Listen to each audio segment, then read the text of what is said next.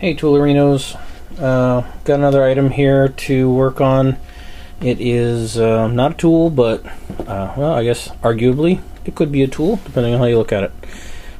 This is a vintage military style flashlight, right angle flashlight, MX-991/U, which after some research on the internet I find this model with no switch guard on the sides means this was produced between 1963 and 1973 by Fulton Industries, which is in Ohio.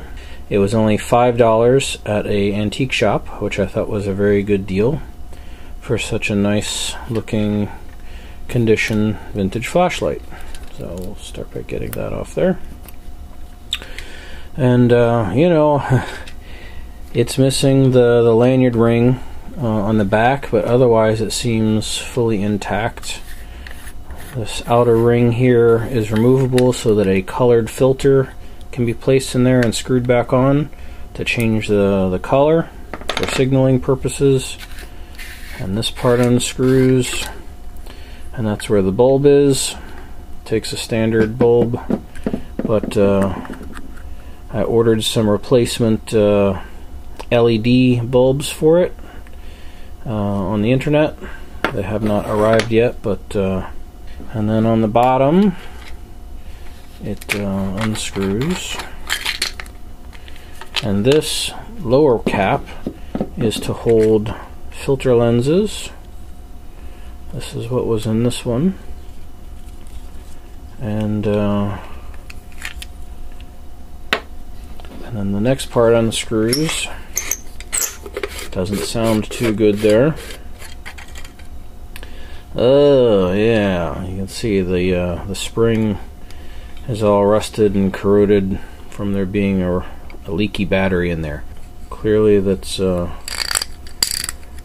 needs some attention. And you can see you can unscrew the spring, and that reveals a spare light bulb in the base. So if the bulb burns out or gets damaged, you have a spare bulb with you. So that's kind of cool.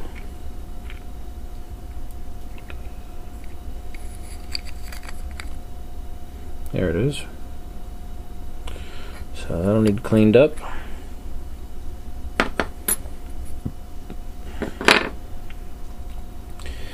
And this is going to have a date with Evaporust, and see about getting this old flashlight working again.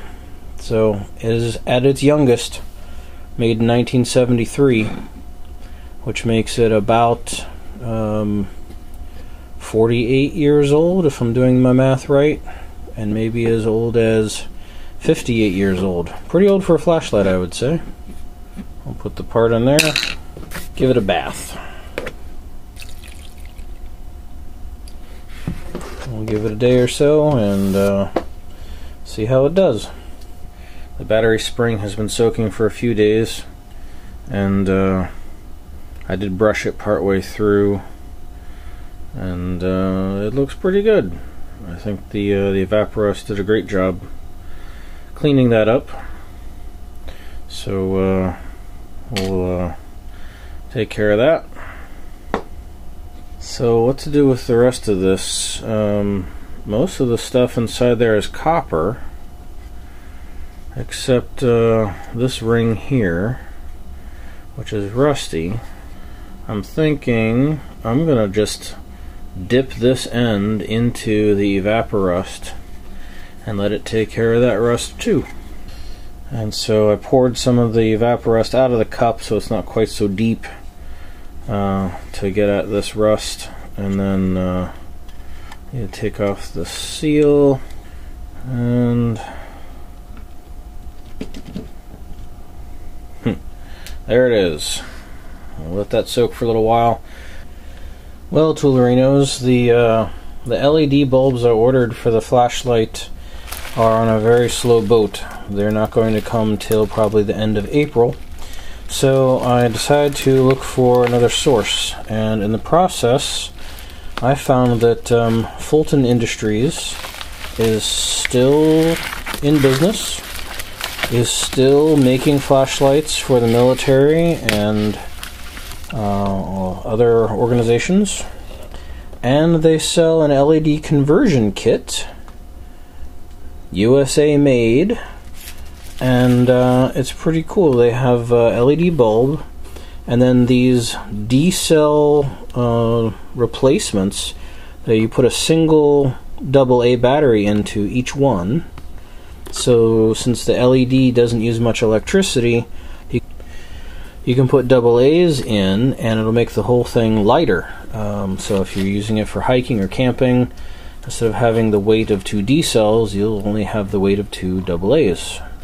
And these plastic cases with a little bit of metal. So still, we'll weigh it and we'll see how much of a weight savings it is. But also, they sell a replacement lanyard ring for the base. I mean, I thought I was going to have to make one, you know, just try to bend a piece of steel and make it fit. But huzzah, you can actually get the correct part from the manufacturer that still makes them today. How cool is that for a 48-year-old flashlight? They also sell a replacement kit. It has the standard bulb, but it has new gaskets and a whole set of lenses, including colors that aren't included in my old flashlight, which basically just had red and clear with a diffuser. So there's blue and a light bulb and new gaskets, another diffuser, red, green, amber, and a new clear lens. So I can replace the original lens, which is a little bit scuffed up. I can put a nice new clear one on there.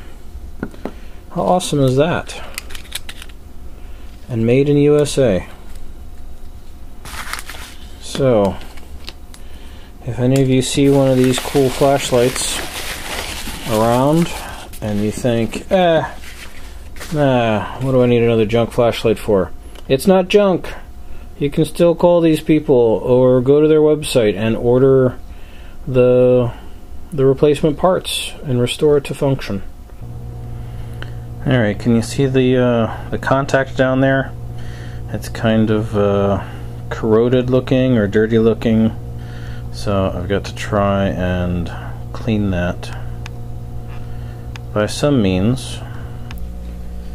So, in order to get down into the deep contact down there to clean it, I needed to be able to extend the Dremel-like tool, and I thought it might be a good idea to try to use one of these makeup style Q-tips, because I could use this blunt end that's kind of stiff to rotate down there and clean off the corrosion. But of course it's not long enough, so I whittled away a skewer, a bamboo skewer. I cut off one end, so there it is. Let's see if it's going to fit on here. That looks pretty good.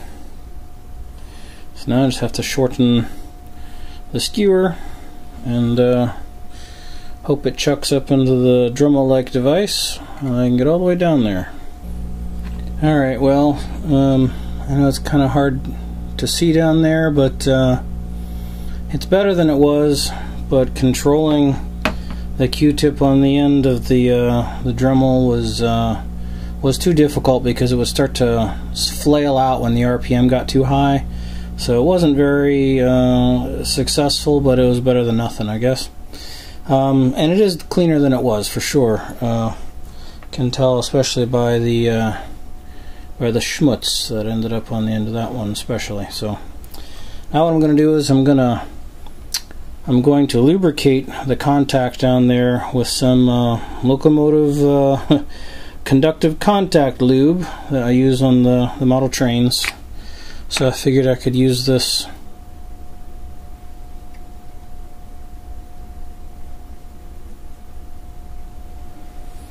Okay, and now as you can see, the ring in here is all nice and clean. It was evaporust and it was wiped out real good, and I did hit it with a little fluid film, and now I'm going to hit it with a little bit of this contact lube as well. And actually right around this bottom is the primary place where the this bottom spring ends up resting inside here. The bottom spring hits the bottom face. So this little lip is where you really want to make sure you have good contact. So I'm going to wipe that with the lubricant. Alright, we're getting close to reassembly.